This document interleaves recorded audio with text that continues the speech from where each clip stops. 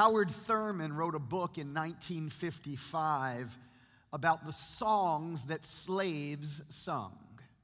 He called it Deep River.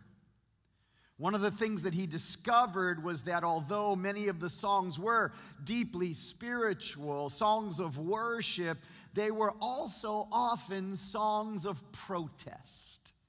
One such protest song says, "I got shoes, you got shoes.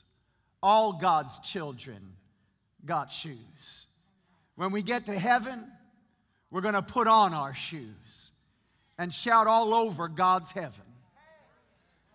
Thurman writes, before they would sing the next line of that song, slaves who many times did not have shoes and had no freedom to shout or walk all over God's earth, they would look up at the big house where the master lived and they'd sing the final line, "But everybody talking about heaven ain't going there." Open your Bible today to Mark chapter 12. It's Jesus' last time in the temple before the cross. Here's what's already taken place. The triumphal entry into Jerusalem, the original Palm Sunday, has already taken place. When they were leaving that celebration, Jesus saw a fig tree that had no fruit on it. And with his disciples right there, he looked at the fig tree and he said, "May you bear no fruit ever again." And the reason being is the fig tree was representative of Israel. And what had happened is Israel had stopped producing spiritual fruit for God because they had degenerated into the religion of the Pharisees and the Sadducees. And so Jesus curses the fig tree. Well, the next morning when they get up, Jesus and the 12 on their way to the temple, they see that fig tree. And the Bible is very specific to tell us that it was dried up from the root. My family, if you want to change the fruit, you have to deal with the root. More on that at another time. Jesus cleanses the temple. He's confronted by the scribes and the Pharisees. They question his authority. The Sadducees try to trick him with a ridiculous riddle about resurrection. The scribes want to know which is the greatest commandment, and the Pharisees try to trap him with a question about money. And Jesus is not silent, not this time. He claps back hard. He lambastes them with brilliantly enigmatic parables. He confounds their earthly, sensual, and demonic wisdom with the wisdom from heaven. He answers their questions with infinitely harder questions until they dare not ask anymore. Jesus leaves the hypocrites scratching their heads with their tails squarely between their legs. Our main text today is Mark chapter 12, beginning in verse 41, where the Bible says, "Now Jesus sat opposite the treasury and saw how the people put money into the treasury. And many who were rich put in much. Then one poor widow came and threw in 2 mites, which make a quadrant.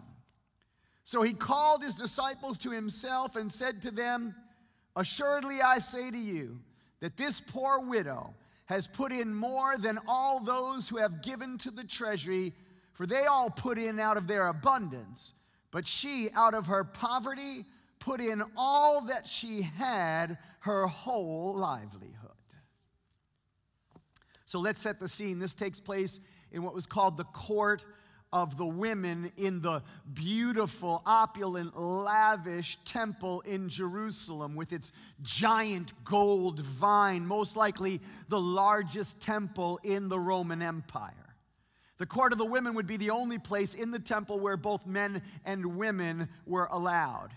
And in this court, there would be 13 shofar or trumpet-shaped brass receptacles for offerings. The men and the women would come and cast, literally toss their coins into these brass trumpets. Like throwing a coin into a fountain, or like, now, I don't know if you remember when you used to be able to throw your coins into the toll booths on the Garden State Parkway. I mean, take a lot of coin now, right?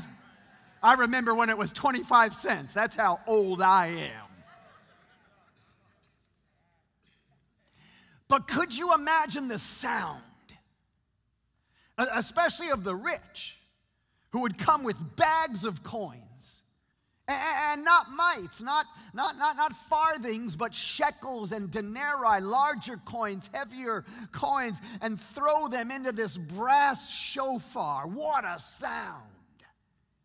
People would ooh and ah at the offerings of the rich. It's where we get the saying, blowing your own trumpet or tooting your own horn. It's why Jesus said in Matthew 6, therefore, when you do a charitable deed, do not sound a trumpet before you, as the hypocrites do in the synagogues and in the streets, that they may have glory from men. Assuredly, I say to you, they have their reward. Jesus sat opposite the brass shofars. Each one of them would have been labeled for a different type of offering. The widow's offering would have gone into the trumpet-marked free will offerings. And whereas the wealthy brought bags of heavy coins, the mite, also known as a lepton, was actually the smallest and the least valuable of all Jewish coinage. The word for mite in Greek actually means thin pieces. So somebody actually gave me a mite a couple of years ago. And I thought about, like passing it around the room so you could see it, but I'd never get it back. So we'll just put it right here. A mite, a lepton, was approximately worth 1/3 of a penny. In that day, and I did the math, a mite was equal to 1/80th a denarii, so that means it was worth less than 6 minutes' wages for the average laborer in that day. Literally, it was next to nothing. But not nothing.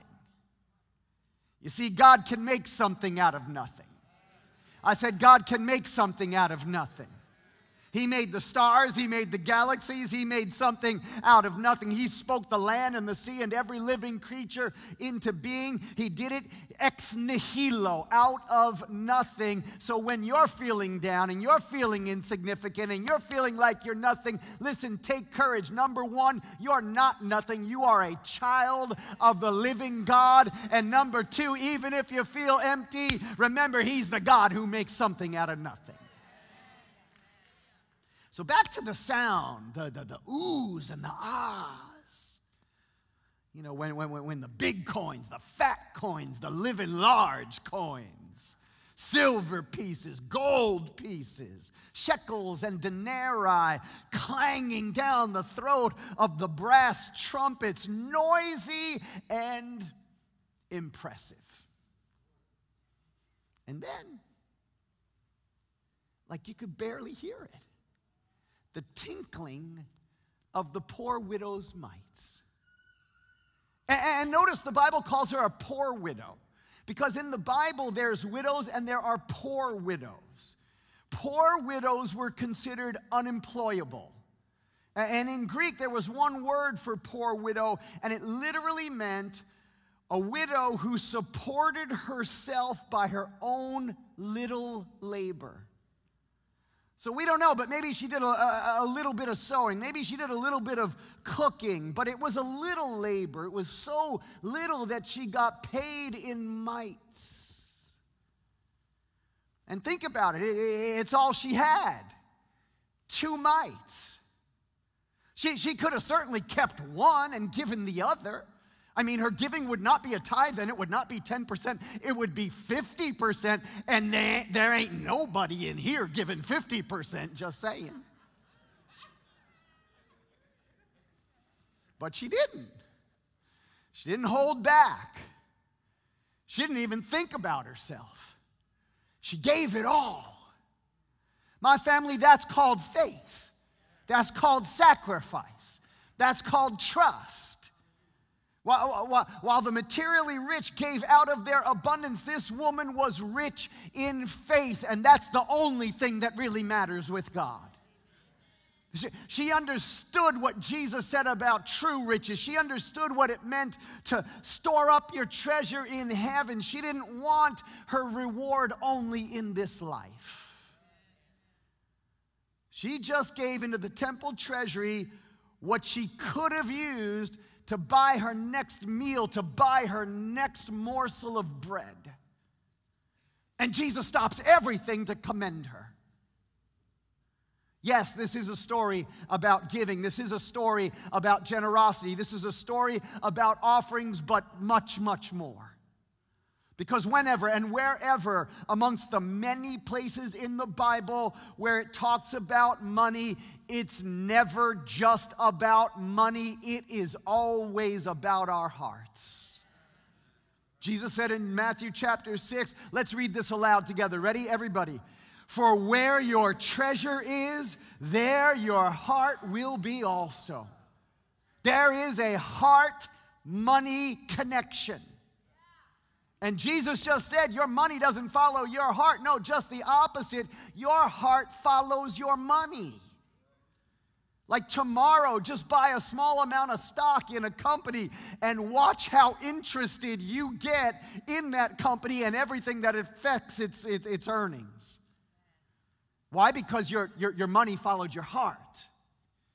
Like buy some stock in Nike and watch, you'll start hissing at people who wear Adidas.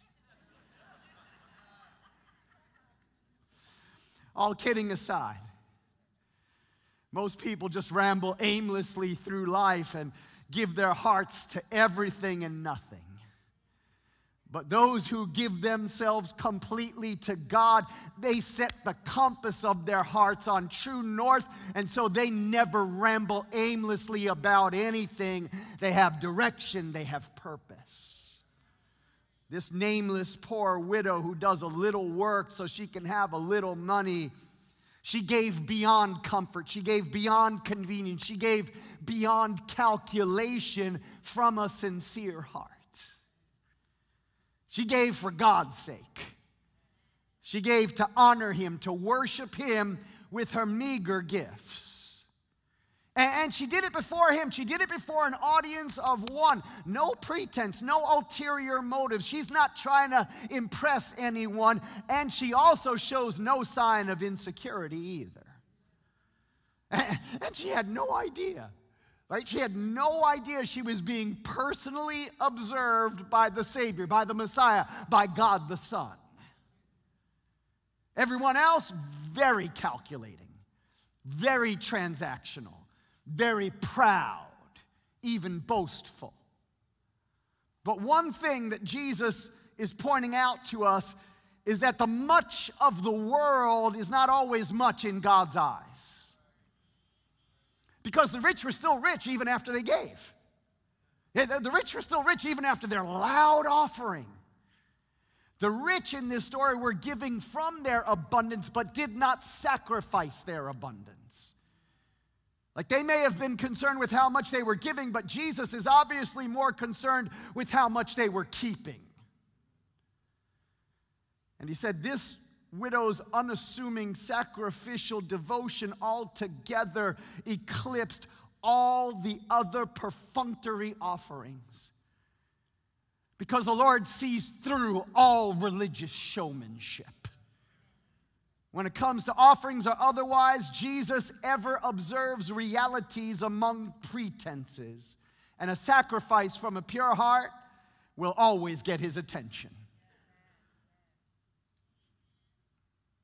So when Jesus looks at your offering, and He does, Hebrews 13:8, you can write it down. He's the same yesterday, today, and forever.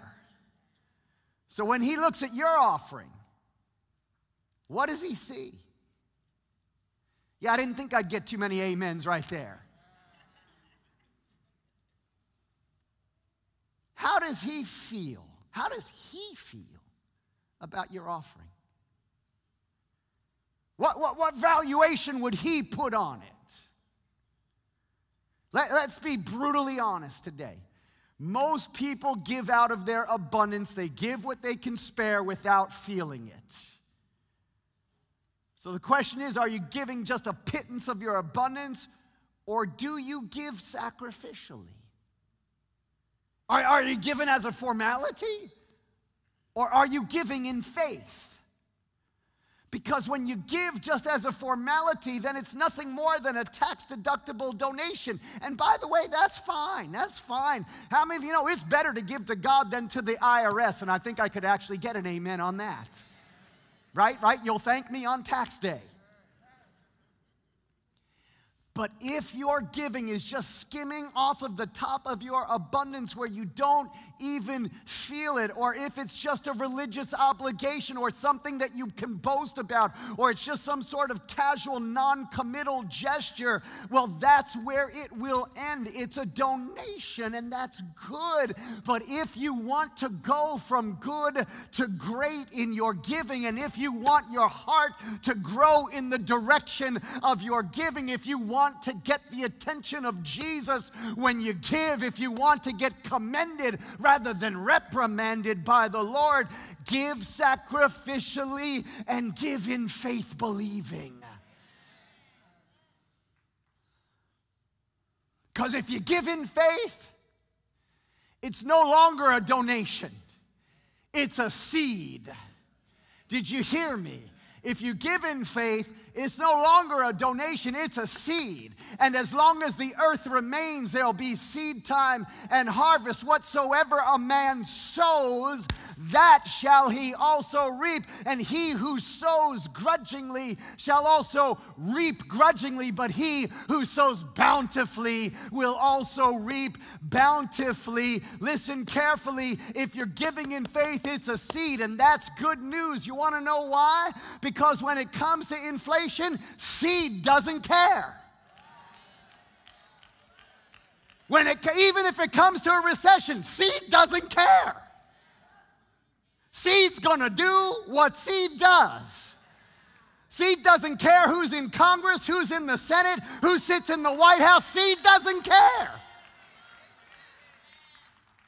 When you sow your finances into the kingdom of God, your seed is going to sprout. Your seed is going to grow. There's a mighty oak in your acorn. There's a forest in your seed. There's a harvest of blessing in your sacrificial giving sown in faith.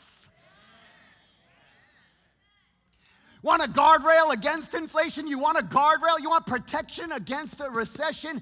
Give generously, sow sacrificially, even if you've got to give up spending your money on some non-essential in your life. Like sacrifice a month of Starbucks, a year of Hulu, and give that money as a free will offering to God. Like stop playing the lottery. Stop the weekly sports betting.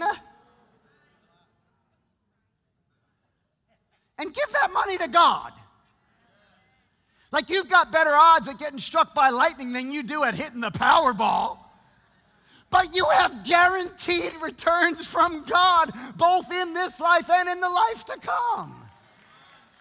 And if you will give in faith believing, God will make sure you're okay, better than okay, no matter what happens in the economy.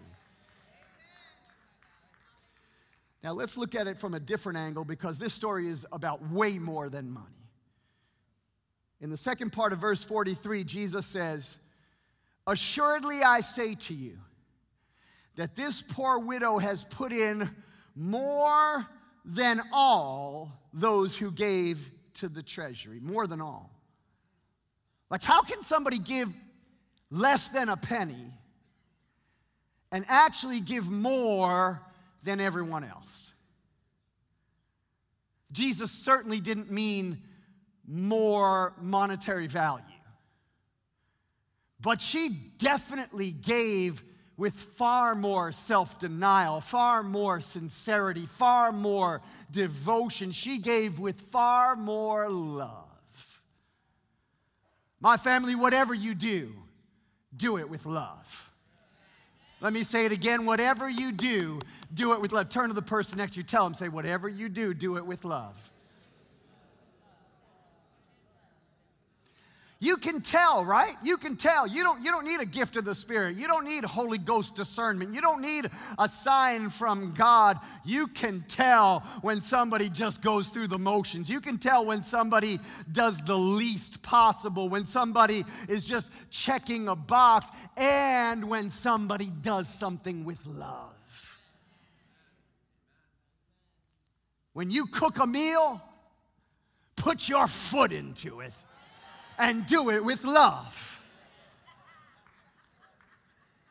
Listen, nobody, no restaurant, no Michelin star chef can make carne molida like Pastor Elena, or arroz imperial, or Thai pasta. Want to know why? Because she does it for her family with love. When your kids or your spouse or your friends are talking to you, be present. Listen with your eyes, your ears, and your heart. Listen with love.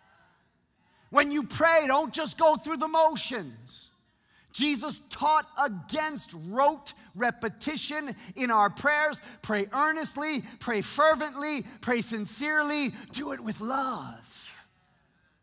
When you read the scriptures at home, when you wake up or before you go to bed or at your lunch break, don't just speed read through it, okay? So that you can say, well, I read my Bible today. No. Read slowly, meditate the word, do it with love.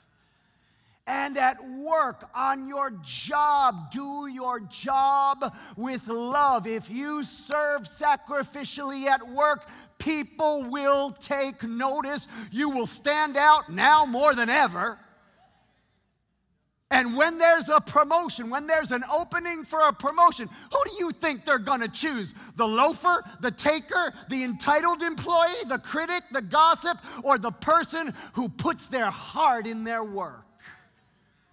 And if you're faithful in little, I said if you're faithful in little, if you put your foot into it, if you put your heart into it, if you do all things as unto the Lord, if whatever your hand finds to do, you do it with all your might, God will open doors for you that no man can shut.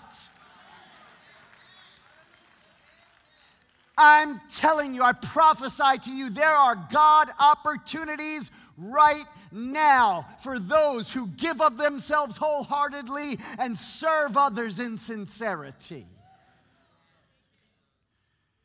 And by the way, it's the only proper way to give thanks. Yeah, it's your reasonable service. See, it's one thing to say, thank you, Lord. It's one thing to pray, thank you, Jesus. And that's all fine and good, and we should incessantly without ceasing. But it's altogether another thing to give thanks actionably, to give thanks demonstrably. And every time you give, every time you make an offering, every time you tithe, every time you give sacrificially, you are saying, I thank you, Lord. I thank you that I have something to give. It may not be as much as the next guy. It may not be as much as somebody else, but I sacrifice and I give it to you from my heart. And if you're here today and you don't have much, it's been hard for you. But like the poor widow, you give anyway. You find something to give. You get creative. You get resourceful. You stay steadfast. You move some things around because you never want to leave God out. And you've stayed faithful in your giving even when times have been tough. Pastor Elena and I want to commend you today, and even more so through this story, Jesus himself commends you today. But know this, every time you sacrifice your schedule, every time you lay down a comfort or a convenience to lift someone else up, every time you go out of your way to consider others better than yourself, you are in effect saying, thank you, Lord, that I can. Thank you that I have my health, that I have my strength. Thank you that I have some resources to be a blessing with.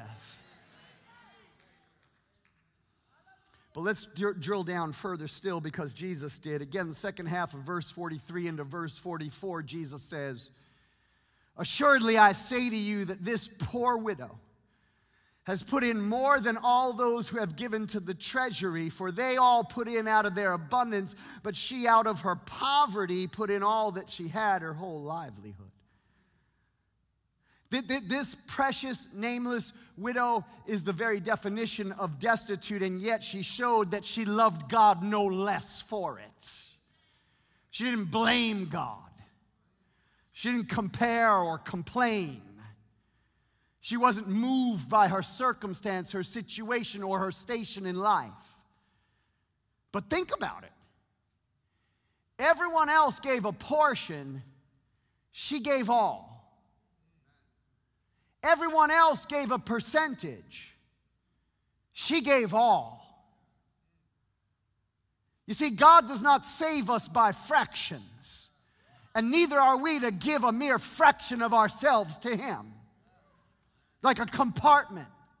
Like people who say, well, God is a very important part of my life. See, people who just give God a few moments of worship in church once a week or once a month while ignoring Him in the rest of life, at home, at work, at play, guess what? Those folks become religious schizophrenics. A.W. Tozer said it like this. He said, "Before the judgment seat of Christ, my service will be judged not by how much I have done, but by how much I could have done. In God's sight, my giving is measured not by how much I have given, but how much I have left after I made my gift. Not by its size is my gift judged, but by how much of me there is in it. No man gives at all until he has given all. No man gives anything acceptable to God until he has first given himself in love and sacrifice." You see, with God, it's all or nothing.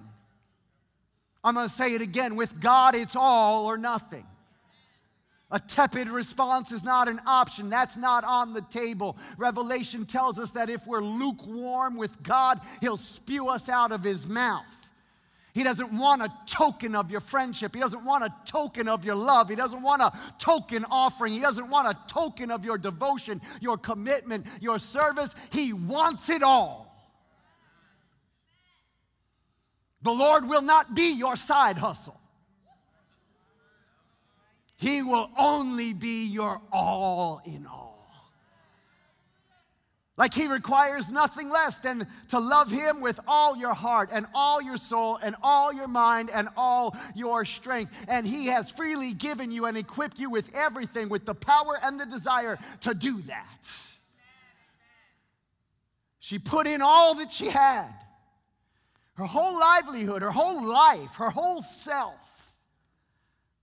Not unlike the first disciples who forsook all to follow Jesus.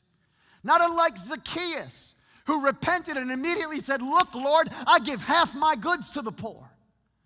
Not unlike the woman with the alabaster box who broke that box and poured out that ointment. She poured out a family heirloom. She poured it all out. She gave it all. And Jesus said she did for me what she could. Are you doing the least that you can, or have you done all that you can? Have you forsaken all to follow Jesus? Have you given all of yourself? Have you broken your box, poured yourself out on Jesus? Have you made yourself an offering, a living sacrifice? Listen, when it comes to our relationship with God, Tozer is spot on. Let me paraphrase him. Ready? No one has given anything to God until they've given everything to God.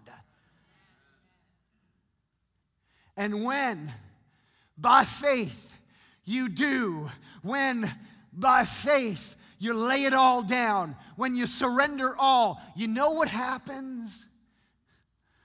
All the things you could never make happen.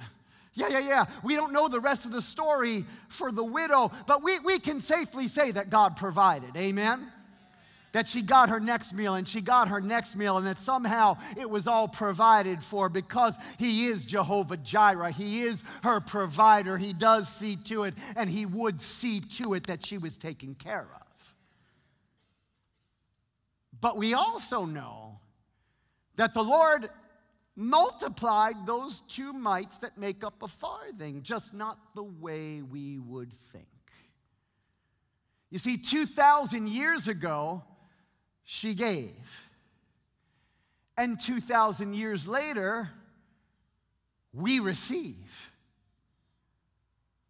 She gave and multiplied. Millions of people have been blessed by her life, changed by her story, encouraged by her example, inspired by her sacrifice, instructed by her devotion, and comforted by the honor that Jesus gave her that day.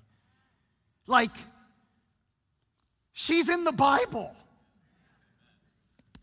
She's in the Bible. Like, others may make the Fortune 500. Others may make, the top 30 under 30 or the top 50 over 50. Others may get a Lifetime Achievement Award, but she made the Bible.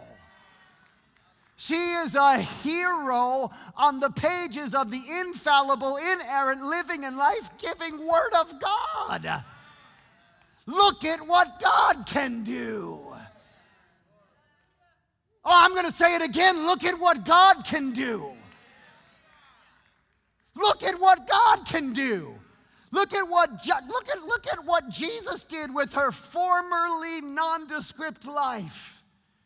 He takes a formerly uninspiring, unremarkable, unexceptional life and makes her extraordinary, remarkable, and an inspiration written on the pages of Scripture and etched into our hearts. Like, her story is forever settled in heaven. Her story, heaven and earth will pass away, but her story will by no means pass away.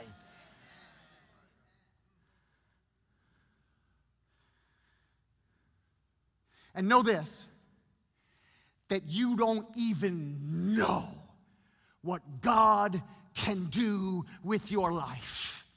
Listen, this is what He did with hers. You don't even know what God can do with yours. Listen to me. Take it from somebody who was a nobody. Take it from somebody who was a 20-year-old drug addict, who was a 20-year-old drug dealer. If you would have told me back then what my life would look like 38 years later, I would say, you need to get off the pipe. You need to step away from the reefer. I would have told you, you are out of your mind. But look at what God can do. Like, I'm still amazed at His grace. I will always be amazed at what God did for me. Yeah, but Pastor, I've never been anything exceptional. Congratulations, you qualify. Yeah, I didn't win most popular or most likely to succeed. Congratulations, you qualify. You qualify from the moment you give your life, all of your life, to the Lord. One last thought. So Jesus was on His way out of the temple for the very last time. It wasn't a good visit by most standards. Turning over the tables, being interrogated by religious hypocrites. And on His way out, He sees her. The poor widow with the 2 mites. He stops, He commends, he comments, He commends, and He memorializes her forever. Why? What got His attention? Why her?